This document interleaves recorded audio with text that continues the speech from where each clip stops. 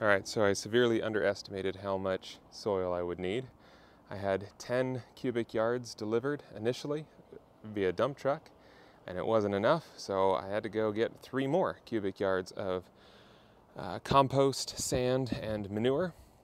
This is an 8-foot bed truck that I rented, and I did the volume calculations to figure out that it would fit the volume, but what I didn't anticipate was the weight.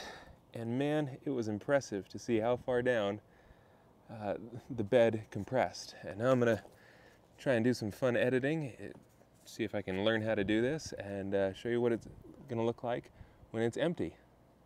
And there it is after I've emptied the truck. All of the soil is out, and now I'll go show you where I put it. All right, so here are the 3 holes that need to get filled. I finished digging out this rectangle hole this morning, exposed the irrigation pipes that I'm going to use to run water to all 5 of these holes. The circle holes are all dug out.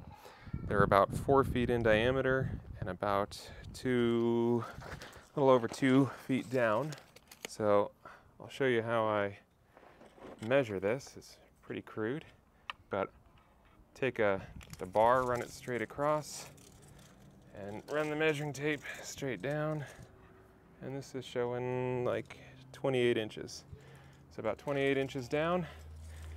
And with that, I did the math to figure out, okay, if I've got 28 inches down and 4 feet across, what's the volume of these? This rectangle is about 5 feet long, 2 feet wide, and again, 28 inches down. So all of that put together means I should need about 3 cubic yards. And once again, I'm gonna experiment with a little bit of an editing technique and see if I can get this. So here they are, empty and full. And just like that, it's a couple hours later. The sun has gone down, just about. It's getting kind of dark, so I'm not sure how well this will show up. And it seems I underestimated how much soil I need. So I've heard that when you increase the diameter of a cylinder by just a little bit, it has a big impact on the volume that it takes up. And so I wonder if scraping out these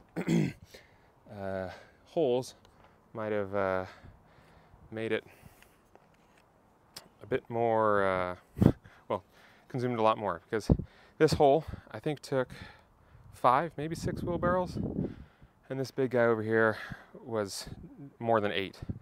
That's okay though, because I've got the giant Burmese going in that one, so it can get pretty big, so I don't mind making a bigger hole for it. And the other thing is, on this rectangle, yeah, I'm short here, but I also have a 5x2x2 planter box already full of all of the excess soil from the original 10 yards. So I'm just going to use that to fill this in, and I think I should still have a little bit left over for when all of these settle and sink down a little bit, and I think I should be actually pretty good, but we'll see. Stay tuned for another video.